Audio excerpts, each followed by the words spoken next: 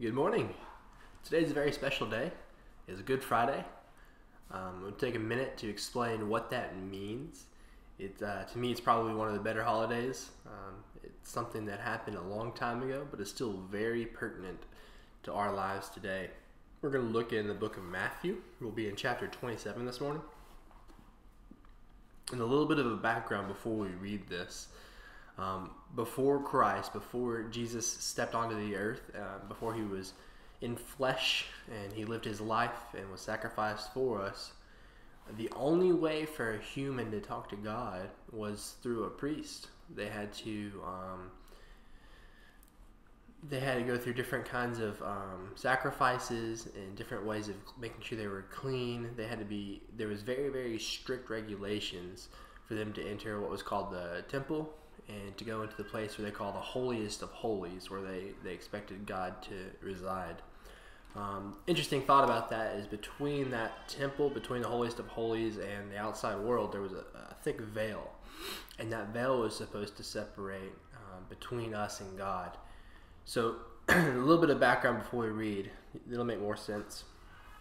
We'll start in verse 51. It says, "And behold, the curtain of the temple was torn in two from top to bottom, and the earth shook, and the rocks were split." This is the verse right after Jesus died, right after he was hung on the cross, and he gave up his spirit. It says the veil was torn, which doesn't sound like a big deal, but it's huge. It's everything. What separated us from God was split in two. Now, of course, just because the veil was torn doesn't mean we get to interact with God. It's actually the fact that Christ was the sacrifice, that he atoned for our sins, and that we are able to be forgiven for our sins, and thus we can interact with God. We can have that relationship with him.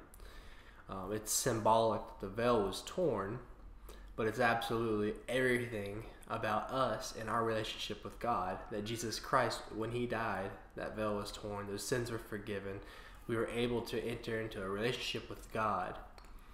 So that's why Good Friday is so stinking good, because of what Christ did for us on that cross.